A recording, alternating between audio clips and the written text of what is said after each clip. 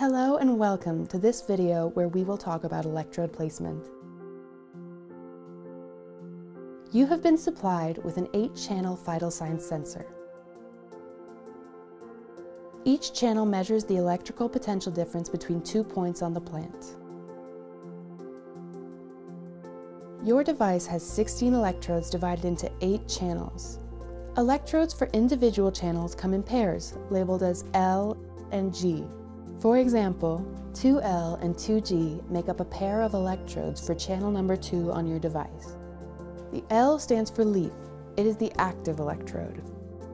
This electrode goes in near the leaf or in the stem towards the top of the plant.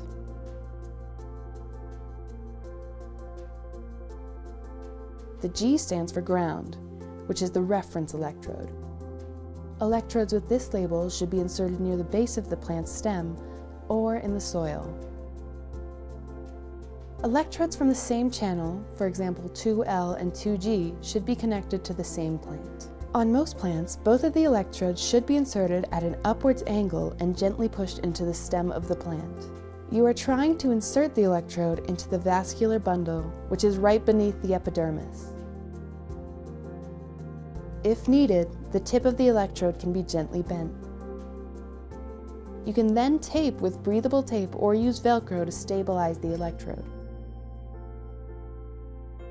Avoid keeping the electrode cables coiled, as this may lead to noise in the electrical signals. However, when working in a greenhouse or with a large plant, you can coil the electrodes around the stem of the plant in order to avoid any tripping hazards that may be caused by the electrode cables.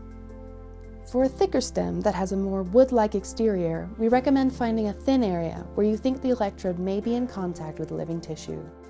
When diagnosing different stressors, you can use the electrodes differently.